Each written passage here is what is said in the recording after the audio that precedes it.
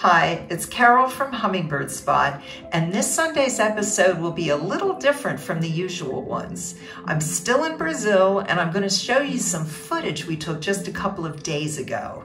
We photographed and videoed the Festive Coquette, which is a species we've seen before after that crazy boat ride to the Hummingbird Lodge in Peru.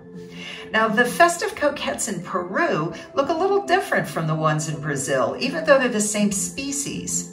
Both the males and females in Brazil have two patches of light feathers on the right and left side of the chest, and the ones in Peru don't.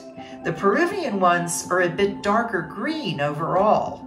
A split between this population and the other Festive Coquettes has been proposed because there's a lot of ground between the Brazilian ones and the other populations. But as of now, all of these birds are considered to be the same species.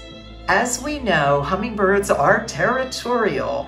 We got to witness two males in a knockdown, drag-out fight over a valuable position on a perch overlooking one of the feeders.